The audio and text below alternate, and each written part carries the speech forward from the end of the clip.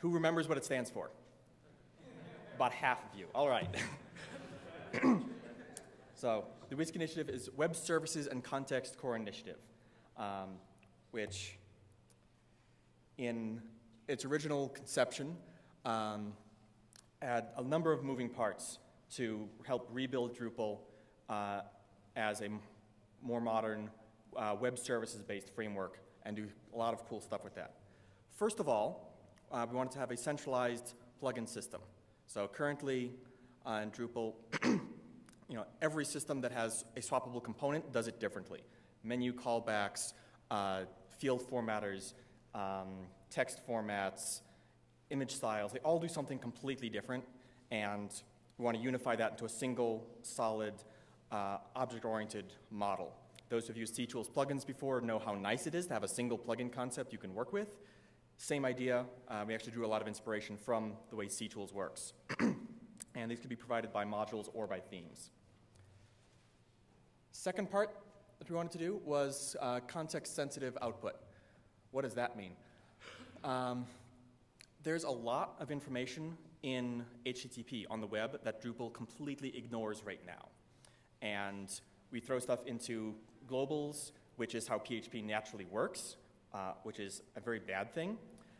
And we want to take that and encapsulate it into a single channel and get rid of global user, get rid of global language, handle that in a much better way that lets us carve out parts of the request response system so that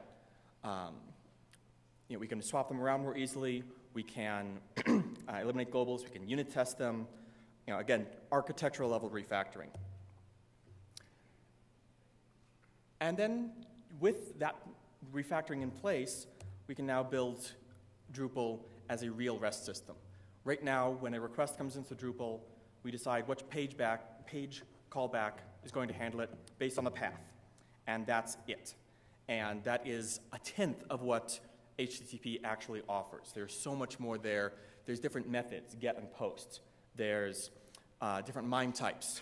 So you should be able to respond differently to a request for text HTML or application JSON or SVG or whatever other format. Path, domain, there's a lot of information in there. The scheme, HTTP versus HTTPS. There's all information we completely ignore right now. And if we want Drupal to be a forward-looking, next-generation platform for doing web services, for doing serving up data to mobile applications, then we need to be able to look at the entire world that we're given, not just a small sliver of it. And then once we've got that richer capability in place with all of these tools, then we build a new unified layout system. Drupal right now has 3 layout systems. There's the core block system, which everyone hates. There's panels, which everyone hates the UI for. And there's the context module, which is really just the block module on steroids, and so it's not much better, and a lot of people hate that too. So instead, with all this new power, I think I've just offended everyone who's used any of those. So with that more robust framework underneath, rebuild our rendering model along the lines of what panels does, but don't have to hack around all of the things the core does wrong so that 2/3 of that code and 2/3 of that complexity just goes away. And then take the time to really think through a good UI on top of it. And this model of rendering then lets us have pull-based layouts. So who's worked with panels a fair bit in here? Okay. Wow. That's a good thing. That's freaking awesome. Yes. So you know how with panels, you don't have inner page body and then you wrap random stuff around it. Instead, you have a request, and then you have a layout, and you have content panes inside it. And if you use mini panels, those content panes can be layouts inside those. That model is more powerful. That model is a better model for building a page than what core does now. And by baking that in at a lower level, we'll be able to extend that, clean it up, and then leverage things like ESI, Edge Site Includes. Who's familiar with those? Okay. For those not familiar with it, edge-side includes are essentially doing regular expression replacement of your page in Varnish. So you cache most of an HTML page in Varnish, and then when a request comes in, Varnish says, oh, this one little piece of the page I know is dynamic, so I'm going to send a request back to Drupal or whatever for just that one little sliver, get that back, put it into the page, and then print that. And that's much, much faster than rebuilding the entire page for every authenticated user. And right now, it's possible in Drupal, but not easy. There are a lot of edge cases where things break. But by using a strict pull-based model, we're able to build that kind of functionality in at a much lower level. That means that block caching and page caching become the same thing. That means authenticated users are no longer inherently 100 times slower than anonymous users, and all that kind of stuff. So that's what we were trying to do. That's what the WSCCI initiative set out to try and accomplish. And yeah, that's a lot. We knew it was a lot, but it's a big task. So from about March of last year, shortly after DrupalCon Chicago when the initiative started, through November or so, we looked at this problem, tried to think through a lot of the hard parts, had some false starts. And one of the things we looked at was, you know what? We are not the only project in the world that's tried to solve this. So let's see if there's anyone else out there that we can borrow ideas from or a little bit of code from. And the first thing we looked at was the HTTP handling. The superglobals in PHP are a bad idea, period. What's better? Well, there are a couple of other projects that have built better abstractions for that information. And okay, can we use one of those? So a couple of people from the WSCCI initiative looked at Symfony 2 and Zen Framework last July or so. And both of which had HTTP components. And we said, all right, between the two of these, Symfony's looks better for various reasons. So let's just start using that. And shortly after DrupalCon London, we put the Symfony HTTP library into core. We said, all right, this is our abstraction there. We don't need to worry about re-implementing that part. Now let's move on. We moved on and tried to build the rest of the system that we're talking about here, and kept running into a wall of, I can't wrap my head around this. I haven't been talking to you for the past year and a half. I have no idea what you're talking about. This does not make sense. And that's a problem, both from a just practical standpoint and also from a technical standpoint, because it's kind of hard to review a patch if you don't understand its context. No pun intended. Yeah, no pun intended. Then around late November, early December of last year, we'd hit a wall with what we were trying to build called the Context API that was going nowhere. And so I started talking to some of the Symfony developers and realized everything we're trying to build architecturally, they've already done. And they've done it in a way that makes it possible for us to borrow just the pieces we want and not pull in the entirety of Symfony. So why are we wasting our time? So I did a proof of concept and threw that out, a lot more discussion. So Dries called a bunch of people together in Boston a little over a month ago now, I think, at Acquia, and just to try to sit down and think through just how far are we going to go with this thing? Just how much, do we want to leverage Symfony? How much of this architectural change can we actually swallow? And our conclusion was, if Symfony does it, when we can use Symfony, let's use it. It's open source, go for it. And the fact that Fabien Pontencier, the project lead for Symfony, was willing to fly in to help us sort through some of these issues and come here for the conference helped a lot. Symfony's community, from everything I've seen, yeah. Fabien, are you in here? He is? Okay. He's right here. Yes. My interactions with the Symfony community to date have all been very positive. I mean, you know that feeling when you walk into Drupal and you get that kind of group hug, let me help you feeling? That's what I've gotten from the Symfony people too. Except no hugs. Yeah, they're not as huggy as we are, but they're just as friendly. So, yeah, great, wonderful, and there's still an awful lot here. There's still an awful lot we're trying to deal with. Make Drupal REST-centric and web services and a new layout system and this and that. Just logistically and structurally a lot to swallow. So what we decided to do was say, all right, fork it. And we now have two core initiatives. Web services, which we're still calling Whiskey because it's a great pun, because I don't actually drink. And new Blocks and Layout Everywhere initiative. So the new Whiskey 2.0, Whiskey TNG initiative.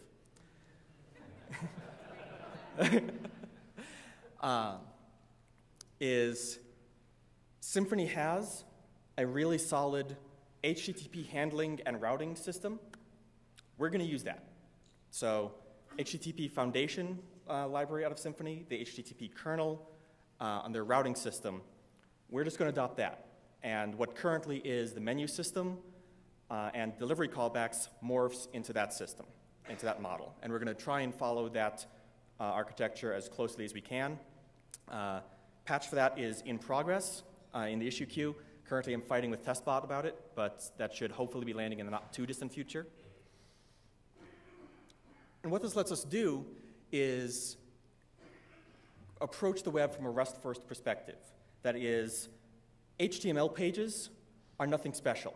Currently in Drupal 7, everything in the architecture assumes we're returning an entire HTML page, except for the couple of edge cases where we're not, and whatever. Turn that around. Everything we're returning is an HTTP response to an incoming request. Occasionally, that will be a complete HTML page, but it can also be JSON, SVG, all these other fun things. We want to be able to handle GET requests and POST requests and PUT requests separately from each other. We want to be able to build a mobile app or a desktop app that can talk to Drupal without ever going through the admin interface and still do everything. We want to be able to do that, whereas right now, it's really hard to do. And then to really, who was at the last core conversation earlier? All right, so Dick Olson was talking about doing deployment. We need some kind of standard serialization format. I agree entirely. He and I have talked about that. We want to be able to say, for any given entity, here's how it's exposed through web services, and you can save it and read it and write back and forth and have Drupal sites talk to each other over HTTP without human interaction. We want to be able to do that in a standard form. And what that lets us do is deployment, is content sharing, is offering data to mobile devices, is all kinds of other fun things that are going to be not edge cases like they've been for the past 5-7 years, but the norm, which is what they're going to be in about 4 to 7 years. We want to get there before the rest of the market does, and it's going to be a race, but I think we can pull it off. Okay, so what about this fancy layout, panels, and core stuff? What's happening with that? That is technically no longer my responsibility. So I'm going to hand it off now to our newest initiative lead, Kris Vanderwater, Eclipse GC.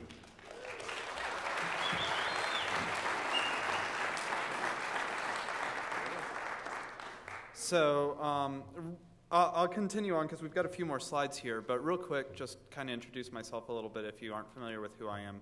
I'm a CTools co-maintainer.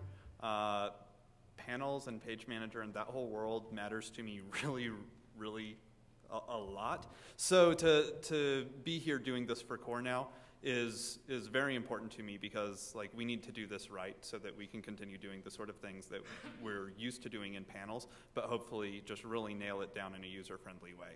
So kind of carrying that idea forward, we have the Blocks and Layouts Everywhere initiative, which is what I'm running at this point. And we're going to kind of open this up for questions here real shortly, so I'm sure there will be a lot of questions concerning these things. But just to give you kind of an idea, why did we do this new initiative? Larry explained a lot of it, but in short, blocks just aren't up to the task. Many of the existing solutions replace or significantly change blocks behavior. panels outright replaces it. And so it's pretty obvious at this point that core could really benefit from a stronger block solution. We're doing so many things from a contextual standpoint that it becomes a real question as to like where does page content end and block content begin? And we're just going to kind of make a really hard dividing line here that there's no such thing as page content. It's just blocks. So in short, what does that solution look like? Wow, did I end up with?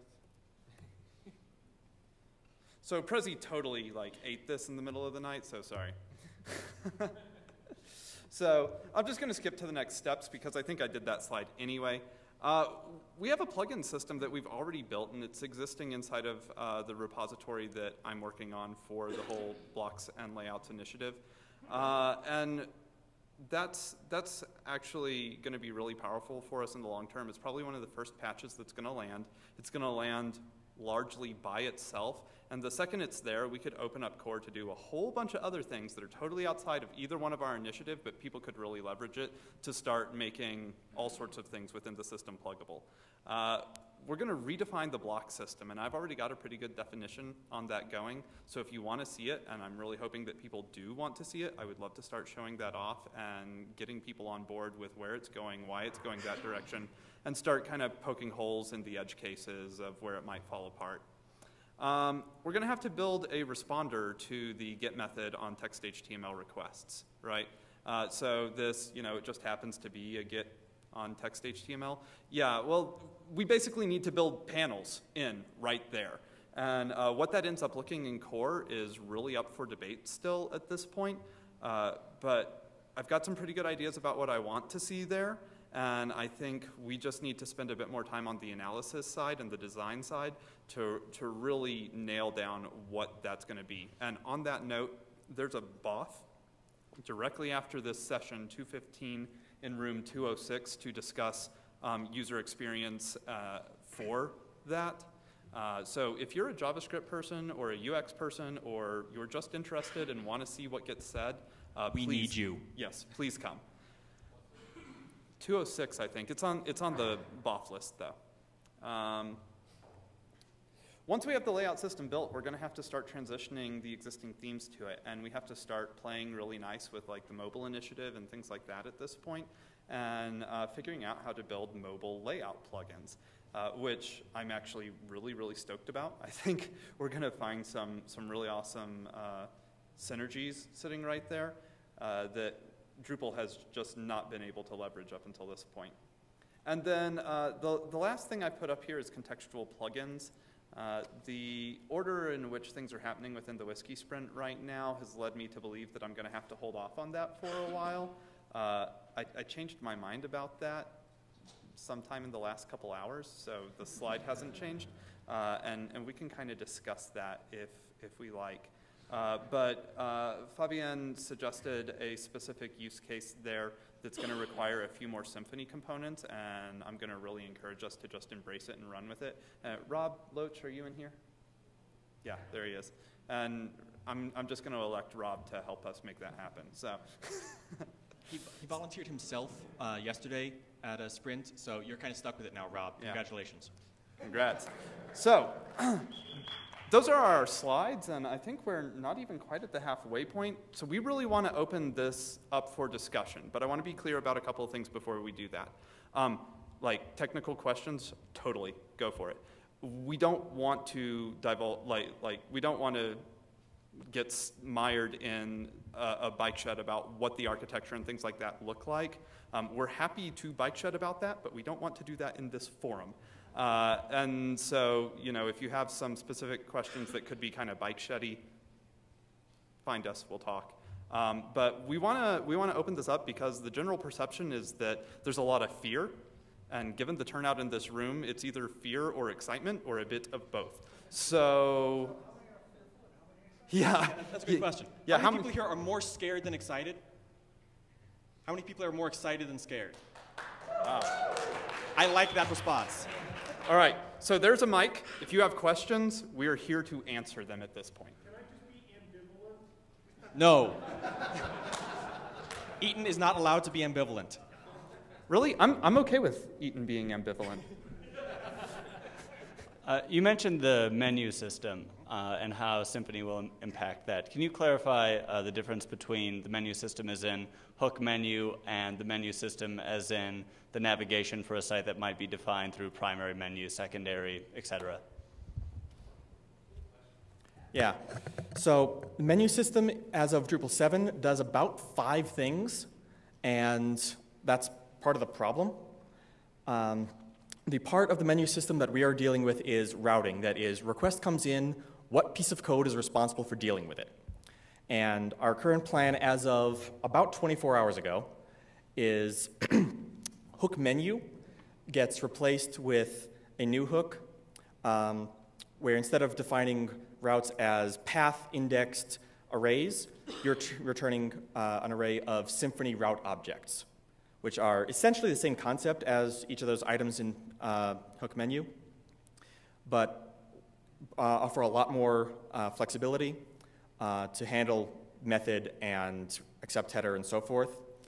And then a new system that's similar to the current menu router table behind the scenes for lookups and so forth, but again, with the Symfony wrappers around it.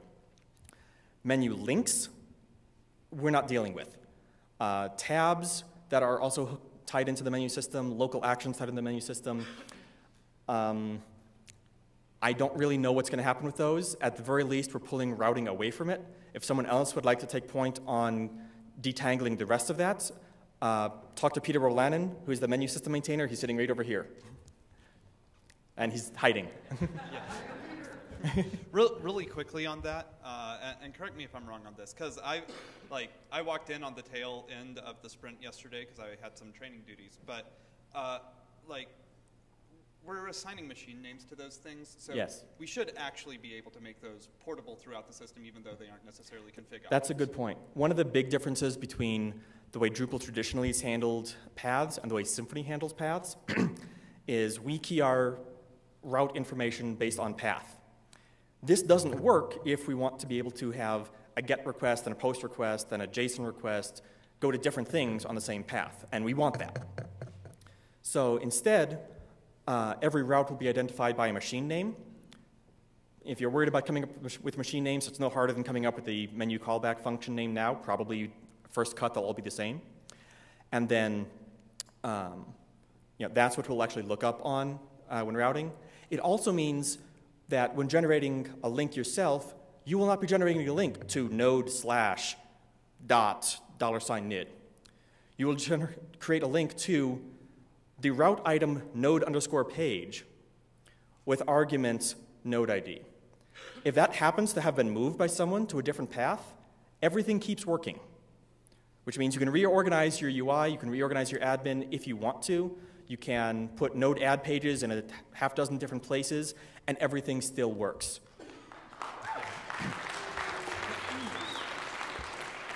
So this is the whole point of moving everything to the block system, because if the node add component is an actual block and it's irrelevant what page it shows up on, and you can inject into it the information it needs to know, like, hey, where do you want to redirect to after someone finishes with this, then it becomes really a plastic environment that we can completely rearrange the administrative system at that point. You could even put node add pages on the display of some other node page and start doing crazy things like pre-filling node references to the node that you're creating it from, or something like that. Not that Kris has ever done that before. Not that I've ever done this before.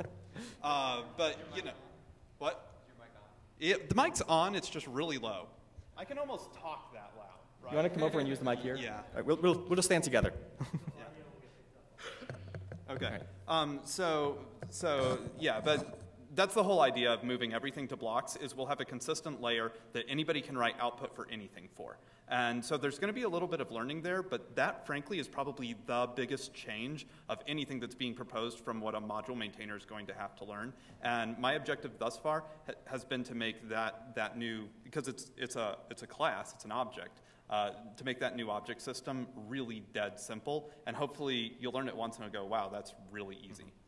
And instead of there being 3 or 4 different ways of handling similar things like Drupal does now, there's one, and it works, and it does all of them. Thank you. Yeah. Next question. Forgive me if I'm mixing up initiatives a little bit here, but back when some of this context idea was called Butler, I remember one of the hopes was that we could cut down on bootstrap time by, loading things a little bit more lazily. Is that still kind of part of the goal? We would like to see that Yeah. happen, but it doesn't fall directly into either of our initiatives. So all the components to help make it happen are being committed to core, and there's kind of an unofficial initiative to make the bootstrap lighter at this point. So we would love to see people get involved and do that, but we really, it's outside the scope of what we can do at this point. So the way to make bootstrap lighter and less error prone is, rather than initializing everything linearly, make each of these subsystems an object and initialize them out of a dependency injection container, like the one we're going to be borrowing from Symfony. And then when you start using something, it will initialize when it needs to and initialize the 5 other things it needs to work, and that'll just kind of happen. Once we can do that, the process of bootstrap gets thinner. We're not directly working on that as part of our initiatives. We're not doing that, though. Yeah. If you would like to do that, please, don't let us stop you. Please do so. The stuff that Rob Loesch is going to be doing will tie into that. I don't believe you're planning to do that directly. Yeah. So Rob, we're just putting everything on you. Yeah. Yeah. So the things that we're volunteering Rob for, they're the wrapper around being able to do that, but none of us intend on actually going through and doing that. We're going to use it for something else, but it could easily do double duty. And if you would like to work on that, let us know. We're happy to help bootstrap you on that. Yeah, we'll throw all the people who are interested in doing that together. Yeah. Yeah. Next. I have a question regarding the caching of a page that consists of several components or blocks or whatever you call it, several parts. So Varnish can cache 3 parts of that, and the other 3 parts are dynamic. So does that mean that Varnish has to make 3 requests to Drupal, and Drupal has to bootstrap 3 times to deliver that 3 other dynamic blocks? Do we get some overhead from that? Yes. However, because Drupal is doing less on each of those requests, it's not the full weight of an entire Drupal page process. Also, those individual blocks can be cached independently. So if the page is mostly static, and this block varies based on the user and only the user, then first time a user comes to the site, page is already cached, render that block, cache that separately. Second request, you get that other page, and it's the same block put in. Varnish doesn't have to hit Drupal a second time. And if you don't have Varnish, Symfony includes a PHP implementation of what Varnish does. And at this point, my take on it is, let's use that. Our page cache just becomes the same thing. So Varnish-style block caching becomes our primary caching mechanism for anything. Not trying to put your fears at ease? Yes, right? But that's why we wanted to do all the bootstrapping things, but we don't have time to do that, which is why we're standing here saying, you all should really get together and do this whole bootstrapping optimization. Yeah, because we're not going to, and your fears are legitimate. We're going to have some really great caching things that we'll end up doing to try and mitigate some of those issues, but what you're supposing could certainly happen. Okay. Yeah. Hi, I have a question for each half. Okay. First of all, for the HTTP sensitive routing question, can an HTTP request be identified as one requiring being rerouted to a non-blocking I/O backend endpoint, or WebSocket, or long polling endpoint? In a use case would be a chat server in a pane, or something like that. In other words, if we're going to privilege backend, can we also detect, by the same method, HTTP requests that require asynchronous or non-blocking I/O? So WebSockets is part of what you're talking about, and WebSockets at the moment require a lot more work than core can handle on its own. There has been some discussion of how we want to support those. Really, to support WebSockets, you have to have a long-running process on the server. You can't have like PHP naturally does, where it starts a request, does something, and shuts down. There is an alpha version of a PHP demonized WebSocket responder that I actually ran into the developer of that at a conference in London, Ontario last year at random. So we may look into how can we leverage that. I'm not sure. The other option there is server-sent events. I don't know enough about them to say what we can do there. I would definitely like to support them if we can. I just don't know yet what all the pieces are there. At minimum, I'd like to be able to do the stuff to core necessary to make it possible to do that in contrib. A lot of that being less globals.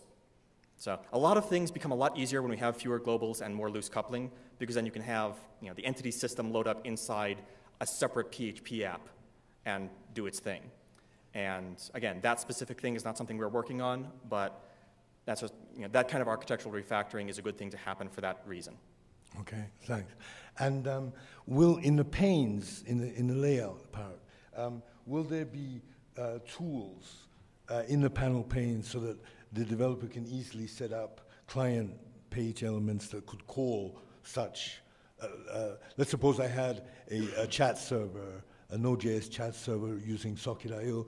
So will there be tools so that I can easily program a client to one of those in a pane, so I could easily set up a live chat in a pane or something like that? Okay. Okay. So the block system, as we're defining it, like in this sort of an instance, if I'm understanding where you're going with that, you would end up building a custom block whose sole purpose is to do that. The second you do that, it's available to you in a pane to place wherever you want. I didn't quite hear the last. Once you're done building that block, you can it falls straight into the tool set to just be placed wherever you want. Okay. Thank you very much. Not a problem. My question is how, since we're going to start using the HTTP kernel component, how much of it are we going to be using? Because as I understand it, that component also defines kind of the shell for Symfony's bundle system. So is any of that going to be used as well? And if so, where does that end and where does the module system begin? So bundles are actually not part of HTTP kernel. Bundles are something, and Fabien can correct me if I'm misspeaking here, bundles are something that are handled and defined by the Symfony. What's that? Okay. So yeah, the Symfony bundles we're not looking to use at the moment. Modules may change somewhat. We are pulling in the event handling system from Symfony that is similar to hooks in terms of the purpose it serves. Right. We are not at the moment looking to replace all hooks with event handlers. Ask me again in Drupal 10. Yeah, that's like next week, right? Right. Yeah. But yeah, so at the moment it does not look like Symfony bundles. You'll just be able to pull those and drop those into Drupal. If someone else can figure out how to make that work, more power to you, but I'm not really focused on that at this point. Okay. Uh-oh. And ladies and gentlemen, Jeff Eaton. All right, Jeff, I'm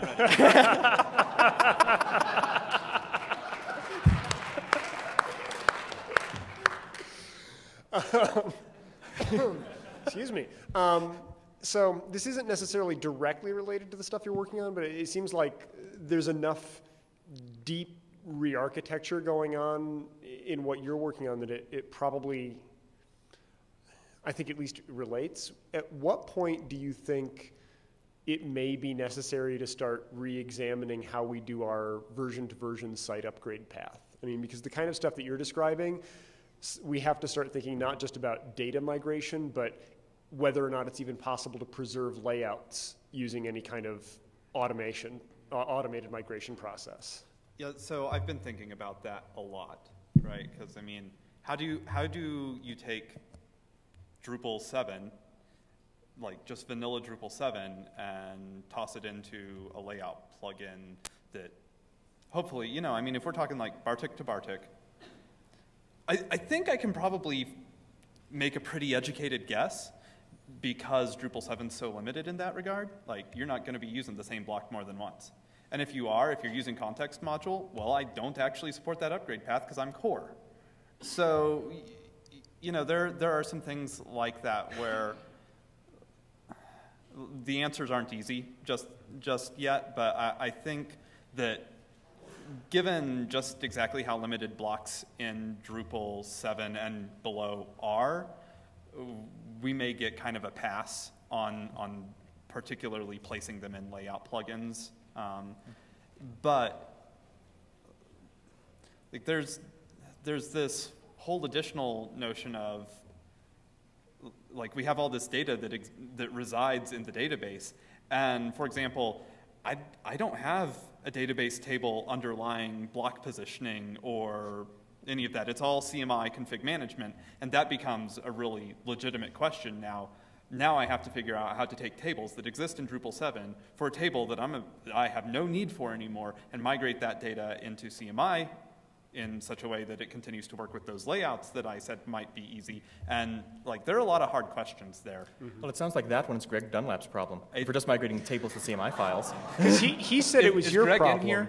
So, Greg, I don't think is in here. So yeah, it's Greg's problem. Also, for those migrating from panels in Drupal 7 or context module in Drupal 7, that's a great place for a contrib module to do awesome things and make someone very, very popular and famous. Just like happened with converting CCK to core fields in 7. If that is something that you're interested in, you will have a lot of people very happy if you work on that. But we don't have the bandwidth to do so. Yeah. Next.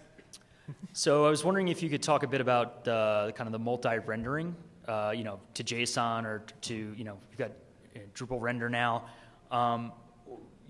Is Symfony providing that system already, or is that something that you guys already kind of thought through completely, or is it still open?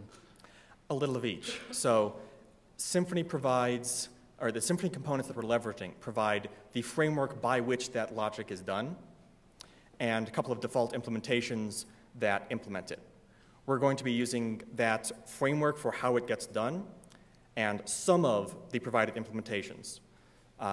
Without going into too much technical detail, for instance, the out-of-the-box default implementation for matching a path pattern to a controller, which is the thing that page callbacks essentially.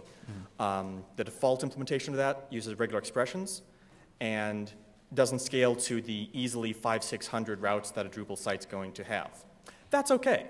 We're going to use the same interface and build something behind it that will probably look an awful lot like the menu router table does now, but with a couple of extra columns in it.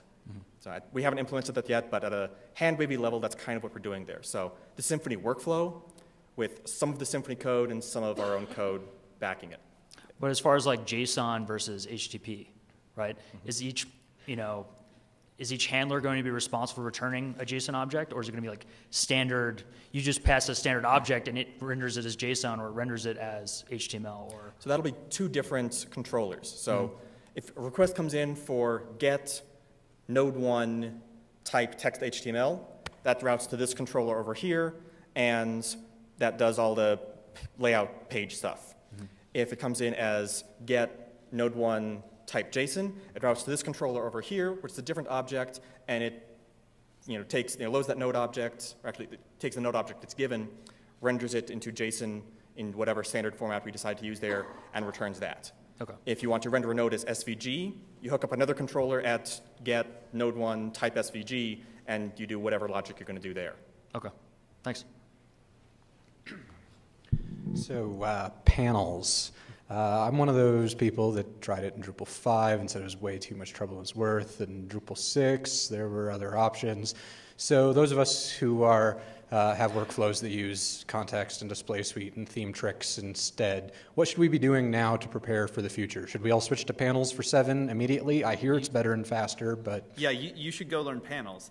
Earl Miles is giving a session tomorrow on panels. It is opposite my session on architectural trade-offs. I'm okay if you go see Earl instead of me. But if you're not going to see Earl, I expect you in my session. So the other key part to that is, one of the needs we try to meet is for the clients who want to have content editors have some basic layout choices, right? And the panels UI is just entirely unsuitable for that. Display suite can be tamed to make that possible. Yeah, is the new system going to provide options for non-technical page layout choices? There's a BOF right after this one talking about that question. That very question. Yeah. But what's that?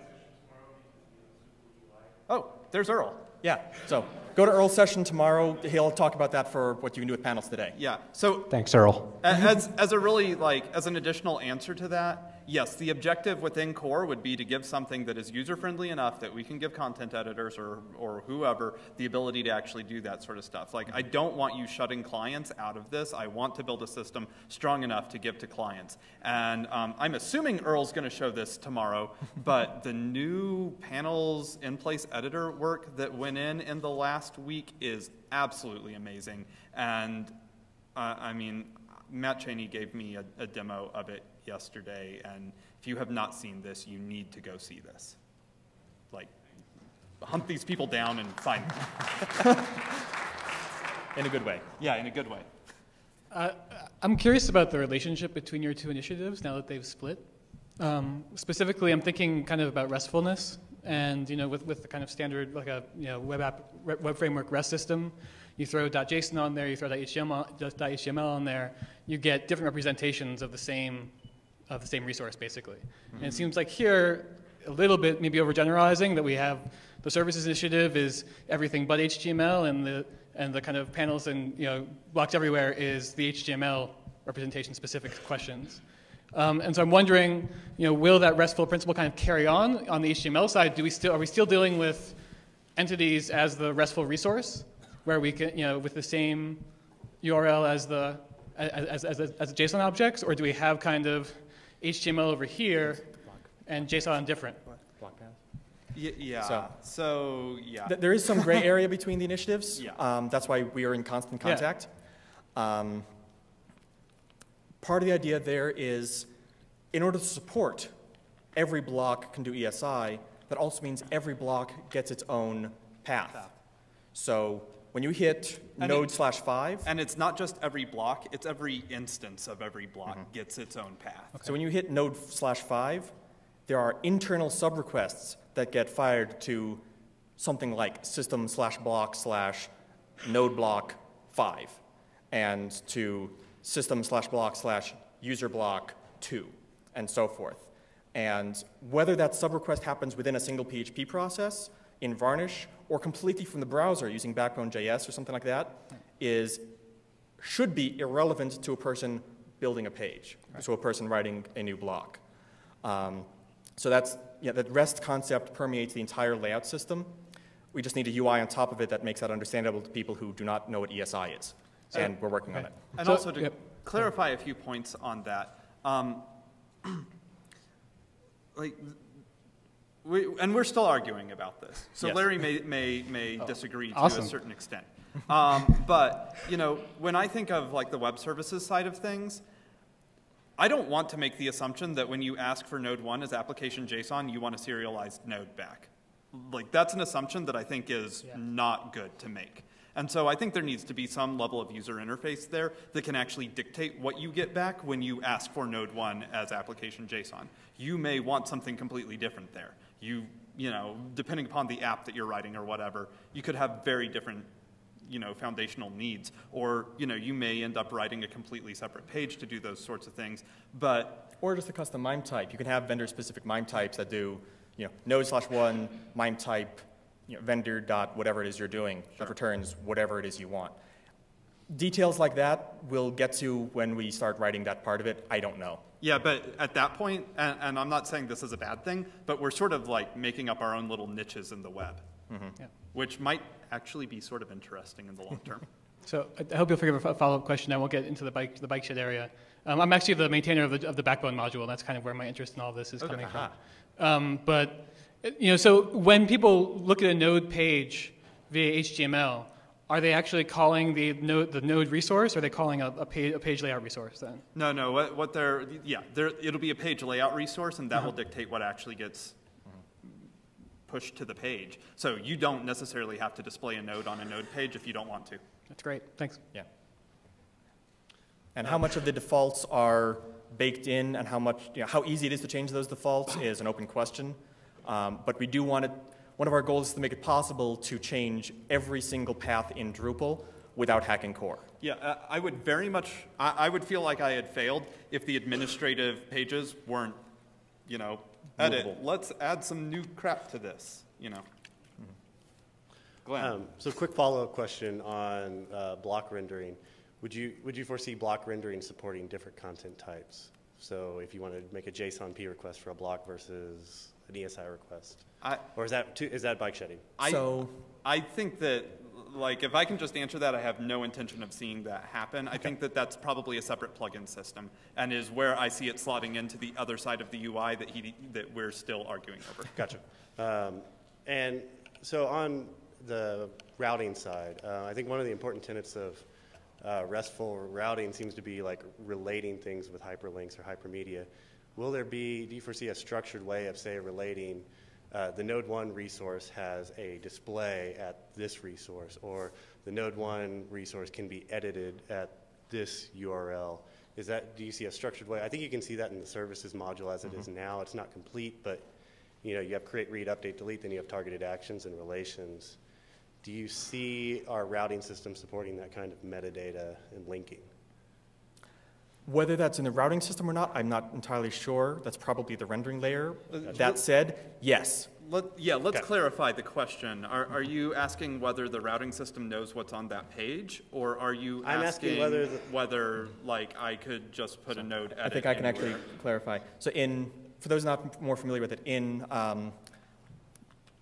REST theory for web services, there's the idea that at a given URL is a resource. And when you request it, one of the things you get back, along with the data at that resource, is references to other resources that are relevant.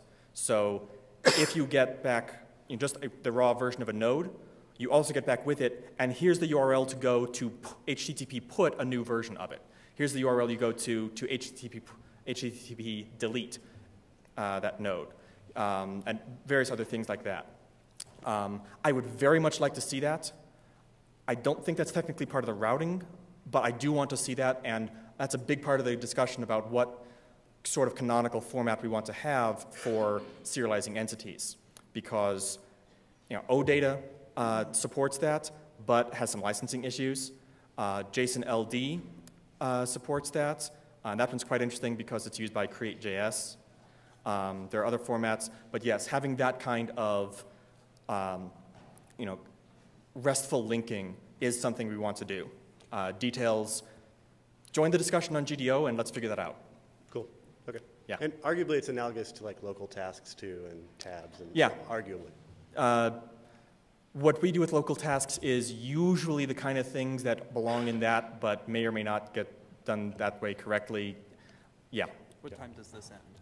2. Okay, what we time? have 5 minutes. Okay. So let's try to move fast. Yes, move fast. Okay, mine's somewhat related to Ethan's. I'm a tech ninja. I started the failed REST standards initiative thing that kind of got merged and stopped. Anyway, my question was so on a given request to a page, a page layout router says, okay, I'm going to go get these blocks to fill in the page content.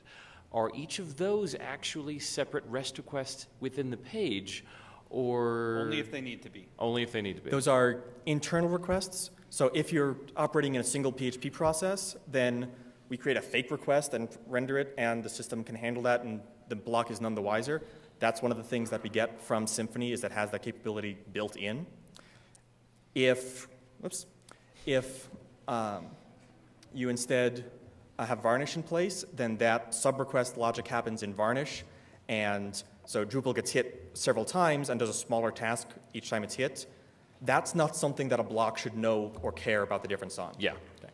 Because you want basically a page requesting its own blocks to be exactly the same kind of request that you'd be getting for something else entirely, going and requesting just a single block in whatever Which format it does wants. mean also that if you have a block and you're throwing something into a global, and in another block later you're pulling that global and reading it, that's going to break. Don't do that. You shouldn't be doing it already. Global's bad.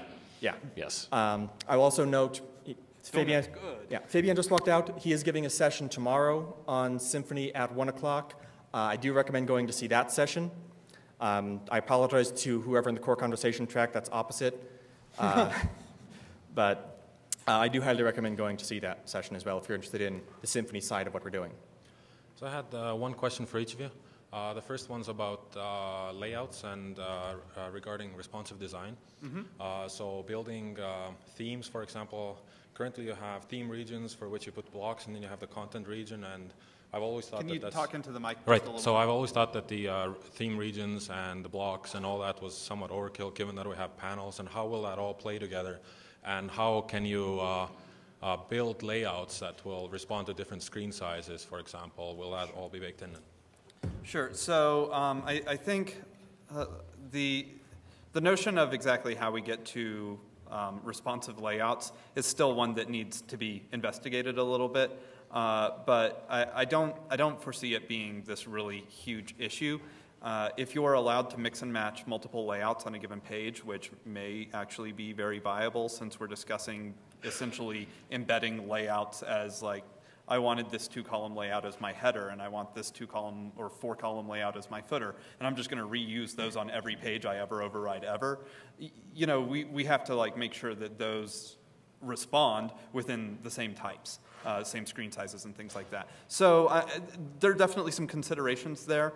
Not to put you off, but I have like a lot bigger fish to fry just yet, and so I'm really kind of relying on people who are already very deep into the responsives initiative and things like that within Drupal 8 to hopefully come in and help make that happen once we get there.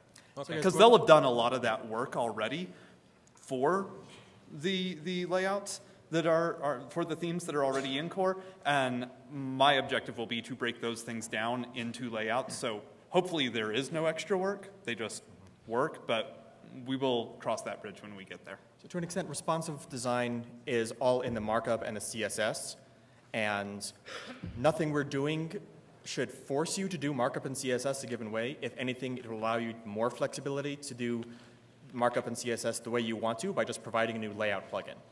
I guess one thing I was getting at is from a user experience side, what is really the difference to a new user between a theme region and a panel and a block and all these things? So if those could be integrated as much as possible, so you could. A lot of those ideas are going away. There won't be regions and themes. I fully intend on killing the page TPL, and we will depend upon layouts. Okay, and quickly the second question was about routing. And URL aliases, secure pages, things like global redirect that right now have to build a bootstrap many times to redirect you around, and how will the routing system handle things like that? So if you want to build a module that has a person who has publications and things like that, so you don't have to define thousands of different URL aliases and define these pages as secure, and how will all that work? I'm not sure yet. URL aliases, at least in the first cut, are not going to radically change. At least I don't think they will. What may be possible, the big problem with bootstrapping right now is you need to do a full bootstrap before you can ever call a hook. So if there are things that we can set up to do without hooks, then we might be able to push stuff earlier. At the moment, though, the kernel does happen not until full bootstrap. That goes back to the how can we collapse bootstrap and make it lighter weights question, which is something we both want to see happen, but it's technically out of our scope, and we've got enough things to worry about as is. Okay. So yeah, I'd love to see that get lighter, but we're not directly working on that yet. Sure. Okay, and it's 2:01, so this is the last question. Yeah. We'll be very fast. All right, question is with ESI. You guys mentioned varnish and the backbone, stuff like that. Have you guys thought about Nginx or other things of that nature? Because Nginx has server-side includes. Right. And I see no reason why you shouldn't be able to do that sort of thing. There's also H-includes, which are another client-side approach. In theory, we should be able to pick and choose which of those we use. That will be an implementation detail that we haven't gotten to yet. Okay. But yeah, I don't want to hard code it to being varnish specific, but that concept of render one piece and assemble it further down the line, we want to be as baked in as low as possible. All right, thank you. Whatever the actual implementation is. Thank you all for coming.